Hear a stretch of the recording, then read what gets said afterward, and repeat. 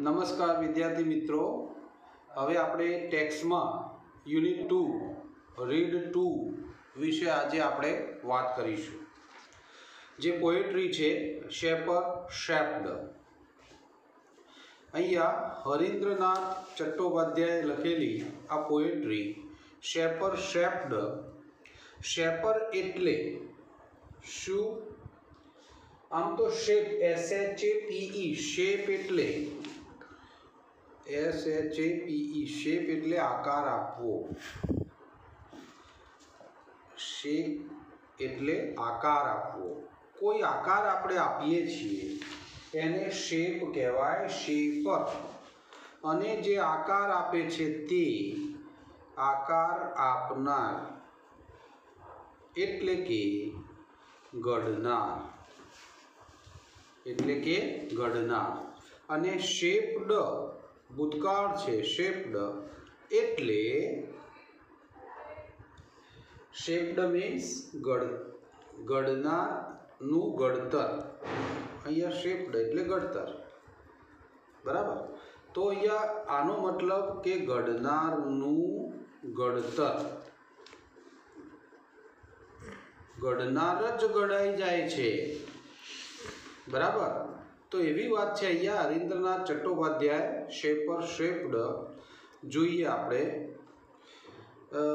આમ જોવા જઈએ તો જિંદગીમાં જે આપણે કોઈ કામ કરવા નીકળ્યા હોઈએ અને એ કામમાં ધીમે ધીમે એ કામ પ્રત્યે એટલો લગાવ થાય કે આપણે કંઈક કરતા હોઈએ એવું આપણને શરૂઆતમાં લાગતું હોય, પણ પછી ધીમે આપણને જ્ઞાન થાય એટલે એમ થાય કે આ બધું આપણાથી થતું નથી.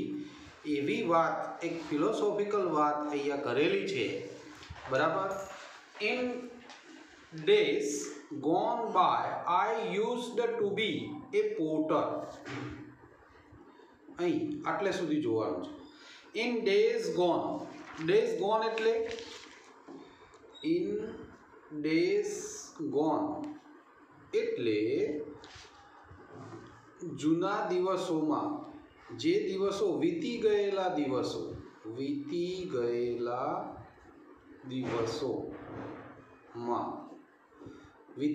દિવસોમાં શું થયું? ઇન ડેઝ ગોન બાય વીતી ગયા. આઈ યુઝડ ટુ બી. તમને ખ્યાલ હશે આપણે 11મા ધોરણમાં શીખ્યા છીએ કે યુઝડ ટુ બી, હું અથવા મારે ટેવ હતી. કોઈ ક્રિયા ભૂતકાળમાં ટેવ હતી ત્યારે યુઝડ ટુ વપરાય છે. બી એક ક્રિયાપદ છે, બરાબર.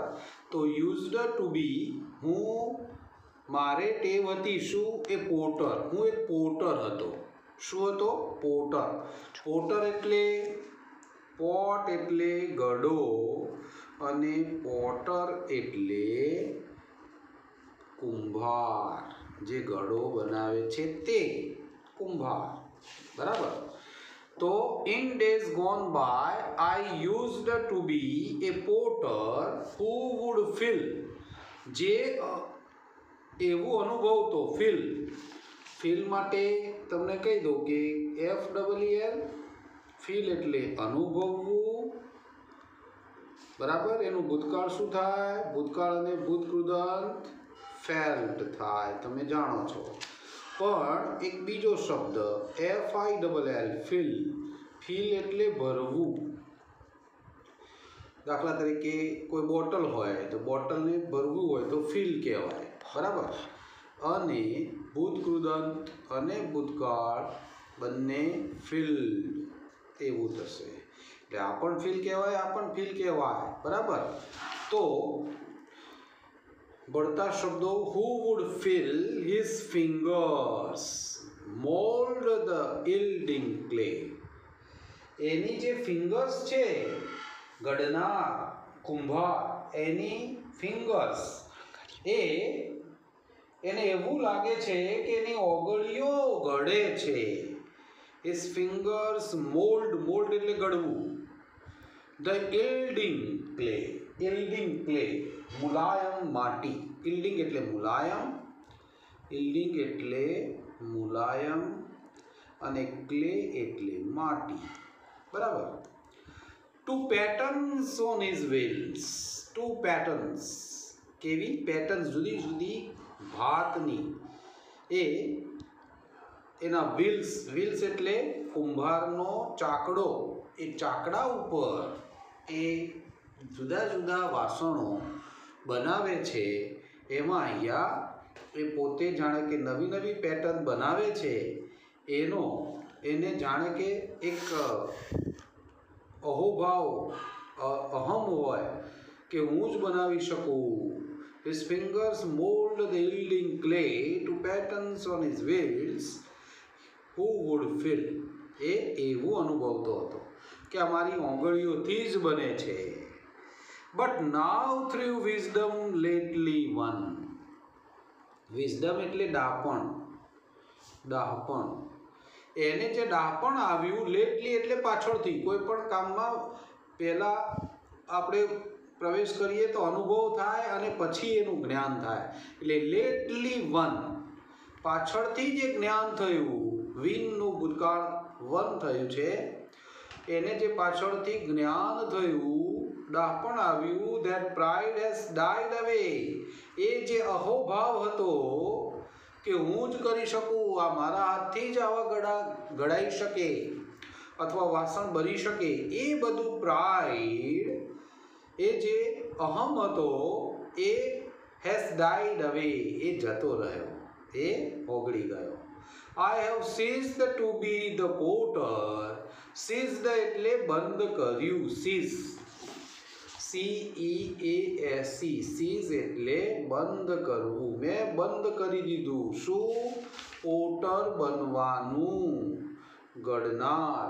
આ જે ઘડા બનાવે છે, કુંભાર જે બનવાનું, એ બંધ કરી દીધું. And have learned two B the clay. અહીંયા એ શું બનવામાં? માટી બની ગયો.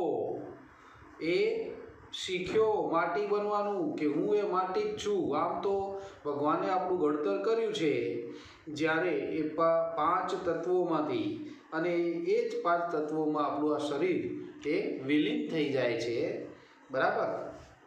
તો આપણે આ ક્લે, અહીંયા પોટર ક્લે બની જાય છે. પહેલા ભાગમાં પોટર છે. બરાબર. એ પોટર છેલ્લે શું બને છે? ક્લે બને છે. એ જ રીતે દરેક સ્ટાન્જામાં આ રીતે આપેલું જ છે. સેકન્ડ જોઈએ. In other days I use to B A poet. બીજા દિવસોમાં હું કોણ હતો? પોએટ હતો. હું પોએટ બનતો હતો, પોએટ હતો. થ્રુ હુઝ પેન, કે જેની પેન દ્વારા. થ્રુ હુઝ પેન, કે જેની પેન દ્વારા. ઇન્યુમરેબલ એટલે અસંખ્ય. ઇન્યુમરેબલ એટલે અસંખ્ય. સોંગ્સ ગીતો. વુડ કમ એટલે કે એની પેન દ્વારા ઘણા બધા ગીતો રચાતા હતા, કાવ્યો રચાતા હતા. પોએટ હતો એટલે. To win the hearts of main. શું કરવા માટે? એનો હેતુ શું હતો? To win the hearts of main. માણસોના હૃદય જીતવા માટે. But now through new got knowledge. નવા નોલેજથી, જે નોલેજ એને મળ્યું, કોઈ પણ કામ આપણે જોયું કે કામ કરવાથી અનુભવ થાય, અનુભવથી જ્ઞાન થાય, અને એ જ્ઞાન એ બહુ જ મહત્વનું છે, અનુભૂત જ્ઞાન છે.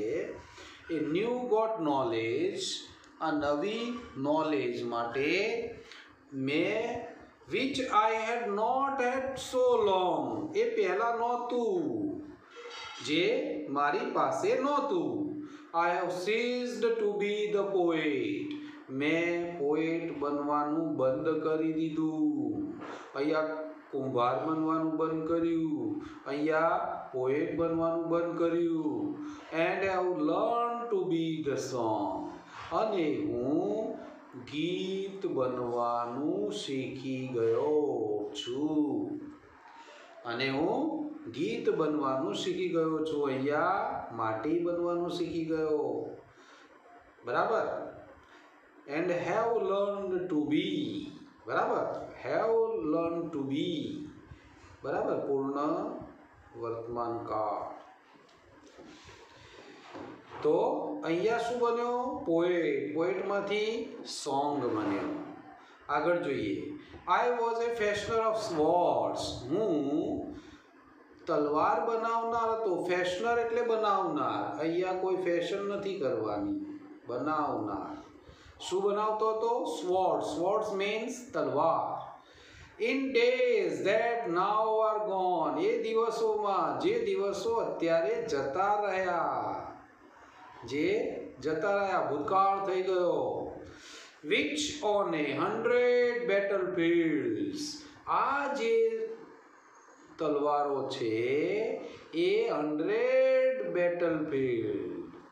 100 એટલે એવા કેટલાય યુદ્ધો, યુદ્ધભૂમિ, બેટલફિલ્ડ, યુદ્ધભૂમિ ઉપર ગ્લિટર્ડ એન્ડ ગ્લિમ્ડ એન્ડ શોન. ત્રણે ત્રણ આમ તો સમાનાર્થી શબ્દો છે. ગ્લિટર એટલે ચમકવું. ગ્લિટર મીન્સ એ ચમકે છે, ચમકતું. ગ્લિટર, ગ્લિટર જે ચમકતી હતી. ગ્લિમ્ડ એટલે ચળકતી હતી. આ જે તલવારો ચળકતી હતી એનો ચળકાટ હતો. એન્ડ શોન એટલે ચમકતા. બધું ચળકતું ચમકતું છે. આ બધી જ ચળકતી હતી, ચમકતી હતી, ચમકતી હતી. But now that I M બ્રીમિંગ with. થી ઉભરાઈ જવું, થી ઉભરાઈ જવું. એ ઉભરાઈ ગયો છે. હું એટલે કોણ? કવિ. કવિ ઉભરાઈ ગયો છે. The silence of the sword. એનાથી હવે હું શું થયો? અત્યંત હર્ષોલ્લાસ સાથે ખુશી છલકવી. અહીંયા ઉભરાઈ જવું એટલે ખુશીથી ઉભરાઈ જવું એમ. ખુશીથી ઉભરાઈ જવું. The silence of the lord. Lord એટલે ભગવાન. ભગવાનનું જે સાયલેન્સ છે, શાંતિ, બરાબર, એ શાંતિથી હું ખુશીથી ઉભરાઈ ગયો છું. I have ceased two B A sword maker. Sword maker એટલે ફેશનર ઓફ સ્વોર્ડ્સ. તમને પૂછાય કે find the similar words of fashioner of swords in this stanza. તો fashioner of swords means sword maker, બરાબર. And have learn to B the sword. અને હું શું બની ગયો છું? તલવાર. હતો શું? Fashioner of swords. બન્યો શું? સ્વોર્ડ. જ્યારે જ્ઞાન થયું કે આ તલવારો હું બનાવું છું, પણ હું જ તલવાર બની ગયો, એમ કે છે. In bygone times. જૂના સમયમાં, ભૂતકાળમાં. આઈ યુઝ ટુ બી. હું હતો. અહીંયા હતું યુઝ ટુ બી. તો એ ડ્રીમર. ડ્રીમર એટલે સ્વપ્નશીલ માણસ. માણસ હંમેશા સ્વપ્નશીલ હોય છે, સ્વપ્ન જોતો. Hood hall. હોલ એટલે ભેગું કરવું. હોલ મીન્સ માણસ દિવસ રાત મહેનત કરે છે બધું ભેગું કરવા માટે, પણ ખુશ રહી શકતો નથી. એવી વાત છે. હોલ ભેગું કરવું. On every side and ઇન્સોલન્સ. ઇન્સોલન્સ means અન્યાયી. અન્યાયી રીતે હું બધું ભેગું જ કર્યા કર્યું. કોઈની જમીન હોય તો વધારે પડતી બીજાના ખેતરમાં આપણે ખેડી કાઢીએ. કોઈની વસ્તુ પડાવી લઈએ. બહુ જ આપણી પાસે તાકાત હોય તો કોઈની ચોરી કરી લઈએ. આ બધું જ એ ઇન્સોલન્સ છે. તો અન્યાયી રીતે દરેક જગ્યાએ, એવરી સાઈડ, હું બધું ભેગું જ કર્યા કર્યું. Of એમરાલ્ડ and પર્લ્ડ. એમરાલ્ડ મીન્સ માણેક. આનો મતલબ થશે માણેક. અને પર્લ એટલે મોતી. શું? મોતી ને માણેક ને પૈસા ને ઝવેરાત ને બધું કેટલું એ ભેગું કર્યું અન્યાયી રીતે. But now that I M kneeling at the feet of the supreme.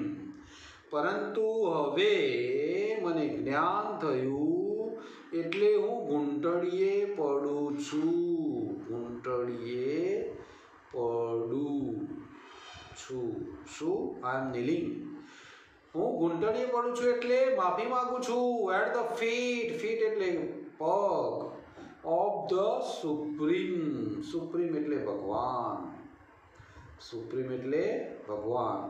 I have સીસ્ડ two B the dreamer, અને મેં ડ્રીમર બનવાનું બંધ કર્યું. ડ્રીમર હતો, બંધ કર્યું, અને શું બન્યો? And have learn to B the dream, અને હું પોતે સ્વપ્નશીલ માણસ હતો એ એક સ્વપ્ન બની ગયો. બરાબર. તો પોએટ્રી આ રીતે આપણને સમજાવે છે. હવે આપણે આમાંથી પહેલો સ્ટાન્જા લઈશું, અને પહેલા સ્ટાન્જામાંથી આપણે પ્રશ્નો અહીંયા કરીશું. બરાબર. પ્રશ્નો હું અહીંયા લખું છું, તમારે પણ એ રીતે લખવાના છે. તમારે સ્વાધ્યાય કાર્યમાં આ કામ કરવાનું છે.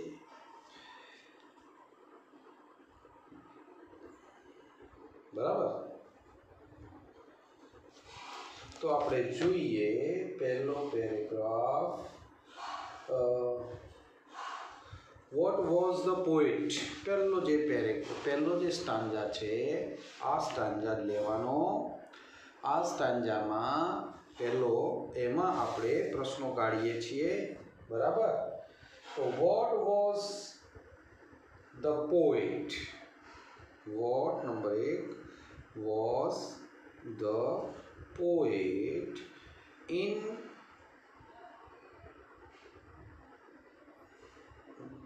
days gone by. ચલો, તમને અહીંયા પાસ્ટ આવે, ઇન પાસ્ટ ડેઝ તો પણ ચાલશે. ઇન પાસ્ટ હશે તો પણ. તો આનો જવાબ આ રીતે થશે.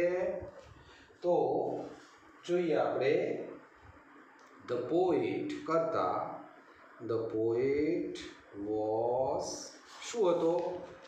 જોઈ લો સ્ટાન્જામાં. The poet was a Potter.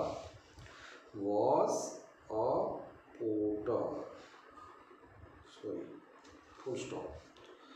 હવે વધારાના શબ્દો અહીંયા મૂકી દેવાના. ઇન ડેઝ ગોન બાય હોય કે પછી ઇન પાસ્ટ ડેઝ હોય, એ બધું અહીંયા વધારાનું મૂકી દેવાનું. ખ્યાલ આવી ગયો? Number 2.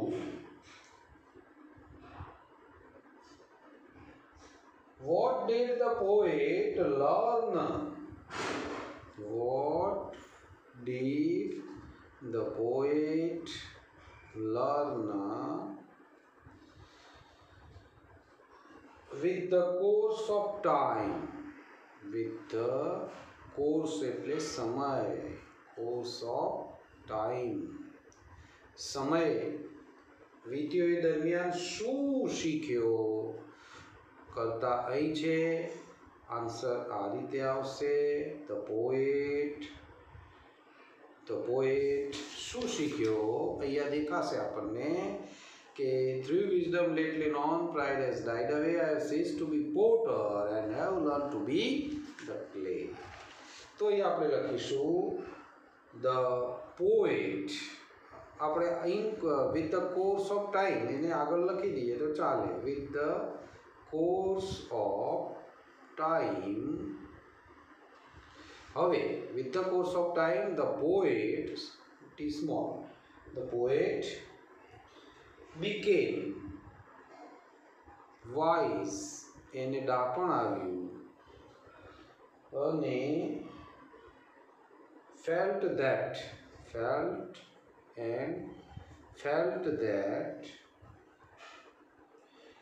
he had ceased to be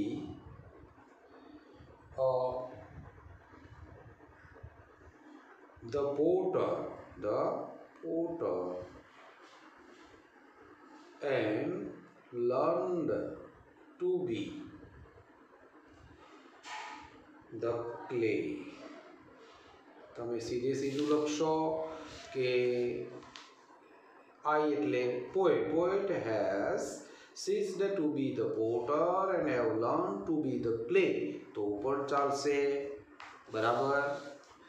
તો આ રીતે અહીંયા એક ખાસ જોવાનું છે કે ફિલ અને વિલ. બરાબર.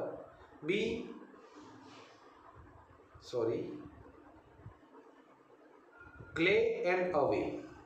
આ ક્લે છે અને અવે છે. જોઈ લો, ક્લે અને અવે.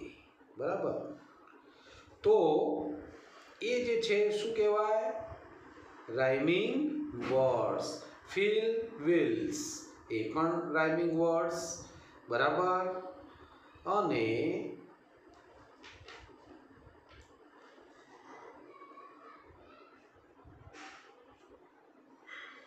તો અહીંયા રાઇમિંગ વર્ડ્સ કયા કયા રહેશે?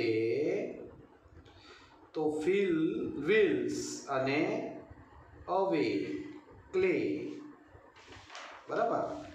એ આપણા રાઇમિંગ વર્ડ્સ છે. તો તમને અહીંયા પૂછાય કે find out rhyming words from the poem અથવા ટેક્સ્ટ. તો અહીંયા બનશે ક્લે અવે, ક્લે અવે. બરાબર. અને વિલ્સ, ફિલ, ફિલ અને વિલ્સ એ પણ એ રીતે બનશે. ઓકે. હવે સાદો પ્રશ્ન, what did the poet learn to બી? શું બન્યો? તો the poet, answer, the poet did અને લર્નડ ટુ બી. શું બન્યો? Clay. Learn to B clay, the clay. બરાબર. આ રીતે આપણને પ્રશ્નો પૂછાય તો જવાબ આપવાના છે. રાઈટ. જુઓ હવે રાઇમિંગ વર્ડ્સ, દાખલા તરીકે પેન અને મીન. Pen, main. પછી પોઈટ, લોંગ નહીં આવે. ઓરેન્જ એ પણ નહીં આવે. સોંગ વાળું છે નહીં. ઓકે. તો આ પેન અને મીન એ આ રીતે રાઇમિંગ વર્ડ્સ. લોંગ અને સોંગ આ બે શબ્દો પણ રાઇમિંગ વર્ડ્સ છે. નોલેજનું નથી. બરાબર. તો આ બંને રાઇમિંગ વર્ડ્સ, એક પેન અને મીન, લોંગ અને સોંગ. આ રીતે રાઇમિંગ વર્ડ્સ પૂછાય આપણને. તો બીજા સ્ટાન્જામાં આપણે કામ કરી શકીએ. હવે બીજા સ્ટાન્જામાં તમને પ્રશ્નો પૂછાય તો શું કરવાનું? બરાબર. તો બીજો સ્ટાન્જા છે એમાં ઇન્યુમરેબલ સોંગ્સ વાળું છે. તો પ્રશ્ન આવી જ રીતે પૂછાશે, what was the poet in days gone by? આ જ પ્રશ્ન છે પણ સ્ટાન્જા બદલાય છે. તો એનો જવાબ પ્રશ્નાર્થ છે પણ જવાબ અહીંયા એ પ્રશ્નનો જવાબ આવો થશે. The poet used to be the poet used to be the a poet. આમાં પોએટ, આમાં પોએટ શું હતો? પોએટ હતો. પોએટ આ છે હરીન્દ્રનાથ ચટ્ટોપાધ્યાય. એ શું હતો? પોએટ હતો. બરાબર. તો એ આ જવાબ થશે. હવે why has the poet ceased to be a poet? Number 2. Why has the poet ceased two B a poet. Poet બનવાનું શા માટે એને બંધ કર્યું? પોએટે પોએટ બનવાનું શા માટે બંધ કર્યું? અહીં ધ પોએટ છે, અ પોએટ છે. જવાબ આવો થશે, the poet has ceased to be a poet because, કારણ કે he got new knowledge. got knowledge. So because he got new knowledge.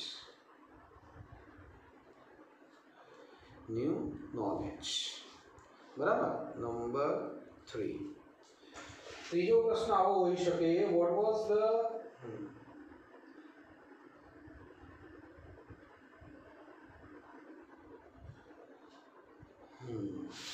ચલો અહીંયા innumerable songs would come to win the hearts of men. What was the purpose of the poet? What was the purpose of the poet to make innumerable songs? असंख्य songs, innumerable songs, बहुवचन. Answer, શું purpose હતો? To win the hearts of main. The purpose of the poet, અહીં આટલેથી આટલે આ કરતા લેવાનો. The purpose of the poet, આ બધું અનુભવથી આવડી જાય. કયો કરતા લેવો? Was purpose of the poet, two પણ સાથે જ લઈશું, to make the poet, to make innumerable songs. Was, અહીં વોઝ લઈશું કારણ કે આખું લેવું જ પડશે. વોઝ, હવે અહીં લઈશું to win the hearts of main. To win the hearts of main. અથવા that songs was that he wanted to win the hearts of men. આ રીતે આપણે એને લઈશું. બરાબર. અહીંયા તમને પ્રશ્ન એવો પૂછાય, સમાનાર્થી શબ્દો પૂછશે તમને કે ફાઇન્ડ આઉટ સિમિલર વર્ડ્સ, એમ પણ કહેશે. ચલો આપણે જોઈએ એવો એક, find out similar words for હવે ફોર અહીં લખીશું ફોર, અને નંબર 1 અને 2 આપશે. બરાબર. અને એમાંથી એક સમજી લો કે ન્યુમરસ શબ્દ છે. બરાબર. ન્યુમરસ, NUMEROUS, ન્યુમરસ. અને બીજું છે કે સ્ટોપ. આ બે શબ્દો આપ્યા છે. તો આ બે શબ્દો ન્યુમરસ, તમને અહીંયા ન્યુમરસ શબ્દ અહીં આપેલો છે, કાઉન્ટલેસ આપેલો છે, એના માટે શબ્દ બનશે ઇન્યુમરેબલ. એટલે આનો જવાબ થાય ઇન્યુમરેબલ. એટલે ગ્લોસરીમાં જે શબ્દો આપ્યા છે એ મહત્વના છે. બરાબર. અને સ્ટોપ, જુઓ સ્ટોપ, અહીંયા આટલો શબ્દ આપ્યો છે સ્ટોપ, તો અહીંયા સીઝ, તો આમાં ઈડી કાઢી નાખવાનું. એટલે કે CEASE, ઈ તો રહેશે જ. આ રીતે તમે જો અહીંયા સીઝનું સીઝ ધ કર્યું તો રોંગ છે, આ રાઈટ છે. બરાબર. એટલે બીજા સ્ટાન્જામાં આ રીતે. હવે તમને એક વાત કરી લઉં કે ત્રીજો અને ચોથો છે એમાં આ જ રીતે પ્રશ્નો પૂછાવાના છે. એમાં સમજી લો કે ગોન, આ ગોન અને શોન એ રાઇમિંગ વર્ડ્સ છે, બરાબર. લોર્ડ અને સ્વોર્ડ જોઈ લેજો, લોર્ડ અને સ્વોર્ડ એ રાઇમિંગ વર્ડ્સ છે. આમાં હલ અને પલ, હલ અને પલ, અને સુપ્રીમ અને ડ્રીમ, સુપ્રીમ અને ડ્રીમ, આ બધા રાઇમિંગ વર્ડ્સ છે. અને એમાં આ જ પ્રકારના આવા પ્રશ્નો પૂછાશે તો આપણે એ માટે તૈયાર રહેવાનું. પહેલાં 2 સ્ટાન્જાના મેં કરી આપ્યા છે, તમે સ્ક્રીનશોટ લઈ લીધો હશે. હવે આના પ્રશ્નો આ રીતે પૂછાય છે અને આપણે એ રીતે જવાબ આપવાના છે. તો આ રીતે આપણે આ પોએટ્રીનો અભ્યાસ કરવાનો છે. નમસ્કાર, થેન્ક યુ, આભાર. મારો વિડીયો જોતા રહેજો. અને કોઈ તકલીફ હોય, કંઈ પણ પૂછવું હોય તો મારા પર્સનલ નંબર ઉપર 9909686834 ઉપર અથવા ગ્રુપમાં અથવા કોમેન્ટમાં તમે લખી શકો છો. આભાર.